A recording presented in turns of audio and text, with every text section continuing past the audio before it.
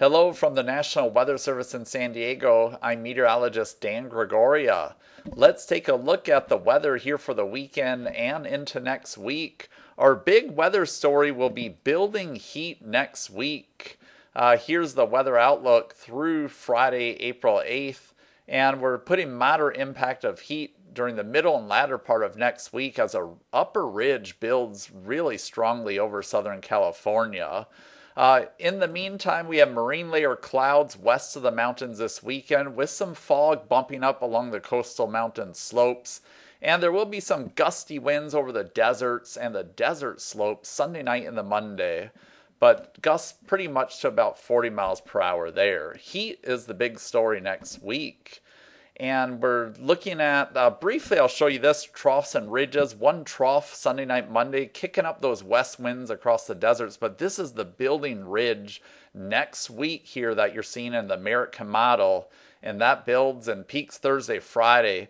And then the second week of April, where indications are a trough will develop across the west, leading to cooling conditions.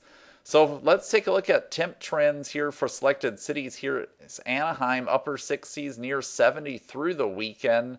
But then look at the heat increasing next week with 90s likely by Thursday, April 7th. Downtown San Diego, you'll be in the mid to upper 60s through the weekend, but warming up with forecast mid 80s by Thursday.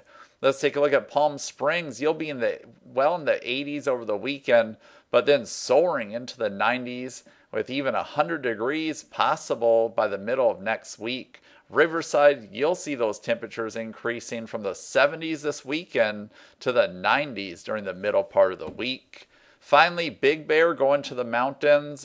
Temps around 60 through Sunday, but even there could hit 70 mid next week. And for those of you in the Mojave Desert, you'll be in the 70s, warming into the 80s next week.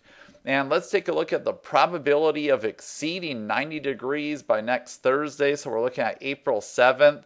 You can see likely chances of 90-degree temperatures, especially over inland Orange County and the Inland Empire, parts of the inland valleys of San Diego County, and of course over those hotter lower desert regions. Could it hit 100? Well, here's the probability of reaching 100 degrees or higher. You can see the highest chances, 17 to 42% chance over the lower deserts by Thursday. And even look, there's a 10-12% chance here over the Inland Empire. So we'll be watching just how hot it gets next week with that building ridge. And of course, with that will be dry conditions. Here's the 7-day precipitation outlook. Nothing here in Southern California. But let's take a look at the outlook for the second week of April. This is April 9th through 15th.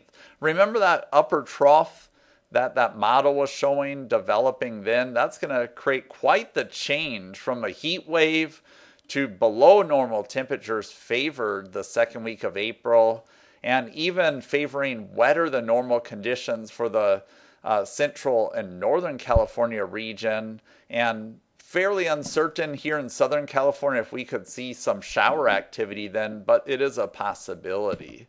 So in summary, seasonal this weekend, but we will see that heat building next week, especially Thursday and Friday. Very toasty, especially those inland areas.